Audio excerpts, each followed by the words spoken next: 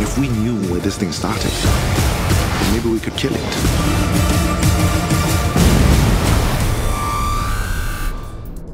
Fana, welcome to 94.7 Hi-Fi Stereo. It is great to have you here with us. Thank you. Thank you very much. I guess the big question to ask is, what was that initial response or like your initial action when you heard that you got this big role in World War Z? I was over the moon. I mean, I couldn't breathe. It was a huge shock for me. It happened so quickly. It happened extremely quickly. There were no auditions. It was all on the phone, and the next thing I was on a plane to Malta. It was a roller coaster. So let's take it back. I mean, you know, you get to set. What was that first day like? I was a nervous wreck.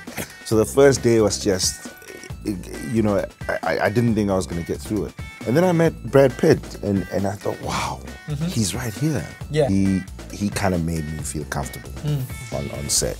I think he knew that it was his responsibility, really.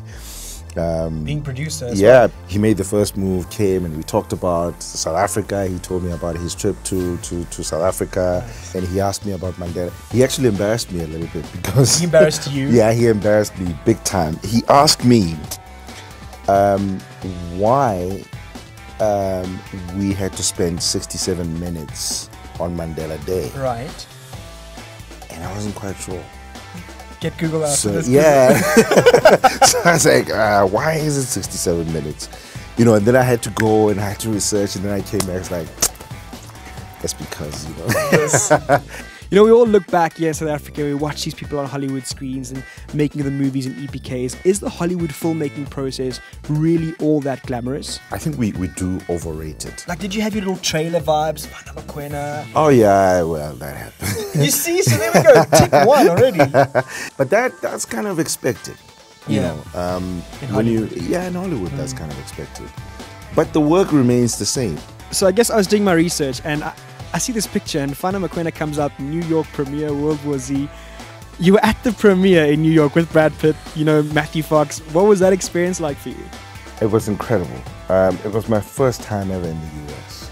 Oh, wow. And that was the reception. That's what you do the first time? This is not the first time you've worked with director Mark Foster. I mean, you worked with him on Machine Gun Preacher. Was it a bit more comfortable to know that you're working with a director you've worked with before? I think Mark's kind of made me feel important. At the premiere, he introduced everybody, right? And then sort of ended with me.